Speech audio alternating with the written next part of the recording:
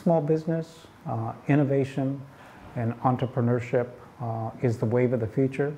Economically, no matter what region of the country or part of the globe that you're in, I think the era of big government and big corporations is probably over.